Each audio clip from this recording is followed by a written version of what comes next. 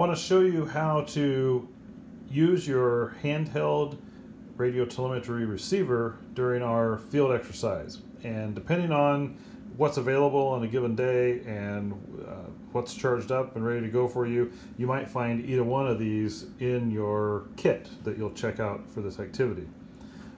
One of these on the right is a Communication Specialists model, and it's made, this one covers from 164 to 168 megahertz. So you have to, when you purchase these, you have to purchase the specific range of frequencies that you need. And in our class, we're using 164 based transmitters. So we need this one. But for our wildlife research we do with the state and game and parks, we use 150, 151 frequencies. So we have a different transmitter or a different receiver that we use for those.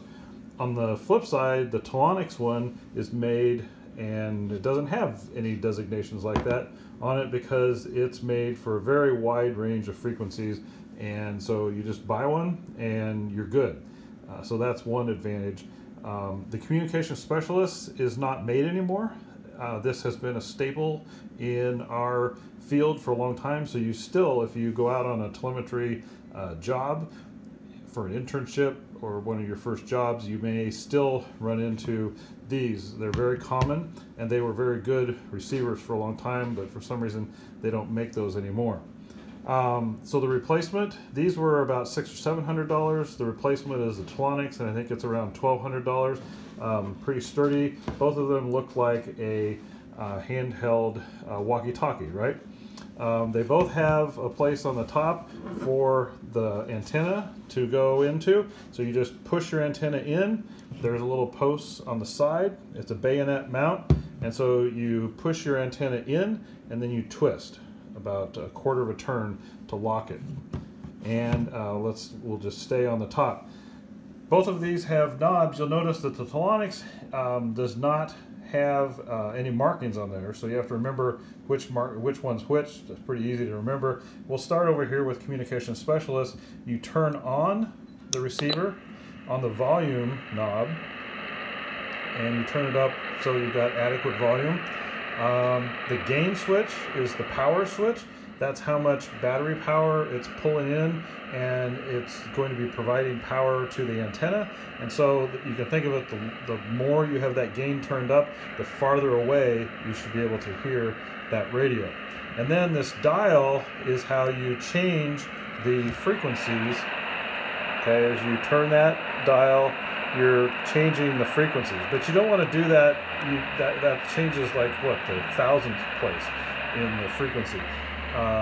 You don't want to do that, just use the dial. You're going to actually use the numbers. And so if we want to put in 164, the difference on this one is you have to put the decimal point in, 0.803, and then you click the enter button. Okay, so you use the dial pad, use the dot, the decimal point, and then you use the enter to get your frequency. And so now you should be set and ready to go. There will be I don't have a radio with me right now, a transmitter, but when you hear the beeps, there will be an LED that pops across here as the beep is heard. So you're getting it, you're hearing the sound of the beep, but for those that have trouble with that, that is also another function of this, is that we have an LED that shows when that beep comes in. All right, in contrast over here, so we'll turn this one off. In contrast, the Telonics turns on the bottom. And so there's a power button here that we're just going to hold down until we see it. Okay? And it has a simple face. So if we want to put in 164, notice there's no decimal on the keypad.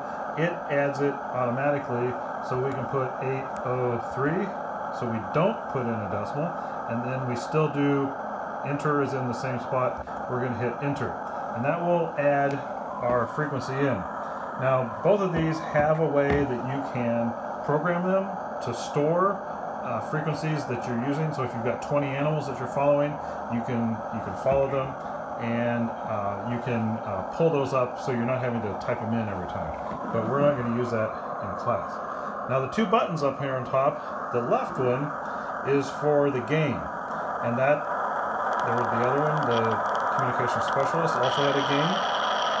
Interesting thing is when you get the gain up very high on this one, it'll actually, the red light will start blinking, and sometimes, it's not doing it right now, but sometimes it'll actually give you a message that says gain too high. There it is, gain too high. And so we're going to turn that back down.